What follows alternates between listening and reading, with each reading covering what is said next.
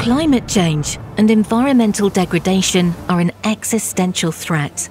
Our planet Earth and everything in it is at stake if we don't drastically cut back on emissions. That's why both governments and companies all across the globe are setting ambitious targets to become carbon neutral or even negative. And although there are many ways to get to zero, transforming mobility is a key priority. The sector is still overwhelmingly reliant on fossil fuels, but offers plenty of opportunities. The global surge of battery electric vehicles is already gradually flattening the curve for light-duty vehicles, but we need an extra game changer for other types of mobility. Luckily, one technology has the potential to be exactly that. First used by NASA in the 60s to power space capsules, hydrogen fuel cells have come a long way. The basic principle is still the same. Hydrogen fuel cells generate electricity, heat and water from the reaction between hydrogen and oxygen. What has changed, however, is the scale at which the technology is now applied and how it serves different sectors. Qualities of hydrogen fuel cells include the lightweight, short refueling time, and limited maintenance needs, making them ideal for numerous mobility purposes and opportunities. This trend greatly benefits our environment, mainly when we talk about green hydrogen. First, green hydrogen is produced by splitting water into hydrogen and oxygen with strictly renewable energy sources, a process that's called electrolysis. Second, green hydrogen is a fuel that doesn't emit any carbon dioxide when it's used to power fuel cells. And green hydrogen has the potential to become a commodity fuel, just like diesel and gasoline.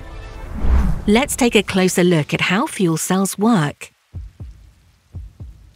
Every fuel cell consists of two electrodes, a negative electrode, anode, and a positive electrode, cathode, which are both wrapped around an electrolyte. Hydrogen molecules enter the anode.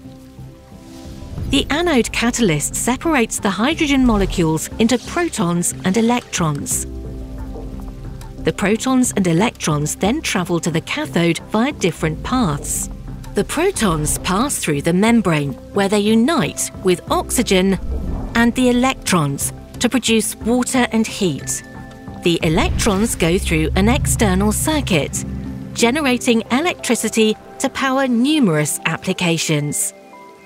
But did you know that the huge potential of electrolysis and PEM fuel cells largely depends on the nano-sized particles in catalysts? These are made of platinum or other precious materials to boost range performance and durability.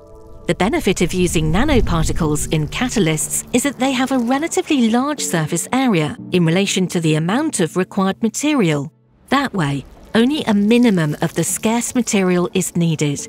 The downside, however, is that the quality of conventional catalyst materials for electrolysis and PEM fuel cells can vary greatly. This is already true for small-scale production, but if you think in metric tons instead of grams, like Umicore does, maintaining particular properties is particularly challenging. So we pull out all the stops to provide top-quality catalyst materials on an industrial scale. We gather intel from different sources to enhance our vast expertise in the automotive industry.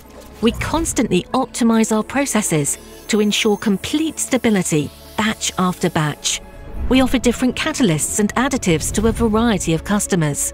We prioritize full in-house quality control with state-of-the-art equipment.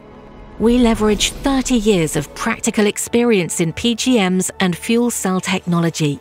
We make a difference with our closed-loop circular approach, ensuring maximum sustainability.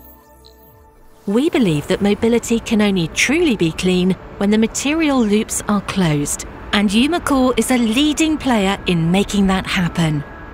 Today, we dare to say that our materials are a global benchmark, delivering qualified, large-scale, customized PEM catalysts to major OEMs and MEAs, enabling a hydrogen fuel cell revolution. Mind you, fuel cell technology is still very much under development, and we'll all need to clear some major hurdles, such as eliminating legal barriers, investing in adequate infrastructure, upscaling hydrogen production, facilitating standardization, and optimizing recycling opportunities once the market takes a clear direction. But if we are serious about clean mobility, these are non-negotiables. The undeniable benefits make hydrogen fuel cells ideal to complement batteries in the coming decades. But, as you know, time is not on our side.